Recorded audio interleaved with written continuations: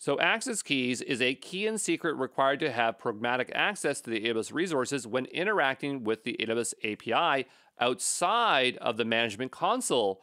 So when we're talking about access keys, we're talking about AWS credentials. And if we say AWS credentials, we're talking about access keys. When we say access keys, we're talking about both a key and secret. Is this confusing? Yes, I know, but I want to make sure that you understand that there is some variations in that terminology.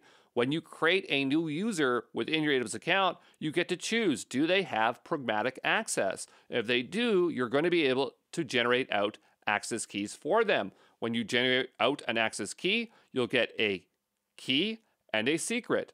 Technically, the key part of it is not as sensitive as the secret, but you should keep them both secret and treat them as super, super sensitive. Never share your access keys to anyone. Only person that should use them is you, okay? Never commit them to a code base. If they go on GitHub or GitLab or somewhere else, they can get exposed, people can get in your account, and that will be a big problem. Technically, if you use GitHub or AWS, they have measurements which they will that they have there that will detect if your key has been compromised, and then they will lock down your account for you for your benefit, but don't rely on that because you can still suffer damages to your bill or to your resources if that stuff gets exposed. You can have two access keys at a time. If you need more, then you need to deactivate another one or delete them. Access keys have whatever access a user has in the AWS resources. So if you are an admin user, your access keys will have admin user. You cannot set separate permissions for individual access keys. If you need that, make a new user and then lock it down to exactly what you want.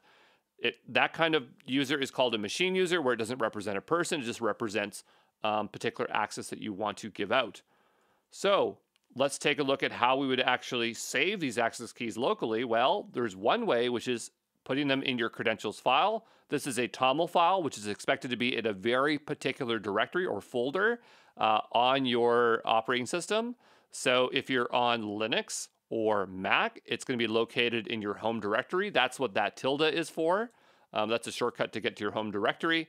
And then it would be in a folder called AWS, and then it would be a file called credentials. The folder has a period in front of it because it's a hidden folder. Since this is secret stuff, you don't want to make that easily accessible. This credentials file is pretty straightforward. The idea is that you will always have a default section. This is when you use the CLI or the SDK, it will default to using this one. If you need to have more profiles, you can set them below with custom names. And then the idea is that you will provide that profile when you specify that in your configuration. But this is so you can access multiple credentials. You could have 100 in here and be able to quickly switch between projects or accounts to get the work that you need to get done. You don't have to make this file from scratch. You just type in AWS configure, and then you'll be able to enter in your access key and secret, and it will create this file with the default value there. You can also provide other information like the default region and the default output format. There is another file, I can't remember what it's called, a configuration that goes along with it. One's supposed to have the credentials in it. The other one's supposed to have general configuration. Now, this is one way of using your access keys. The other way is via environment variables. And the SDK and the CLI will automatically pick up your environment variables. I use this method a lot because I use cloud developer environments and I can't set this credentials file in it. And when you are working with applications, you often are going to set environment variables because, again, you're not going to be able to set credential files. So there are those two ways. Credential files is really great when you're in a local developer environment on your local computer. It's just going to be dependent on your scenario, but you're going to see me use envars the most. So hopefully that is clear. But yeah, that is access keys, okay?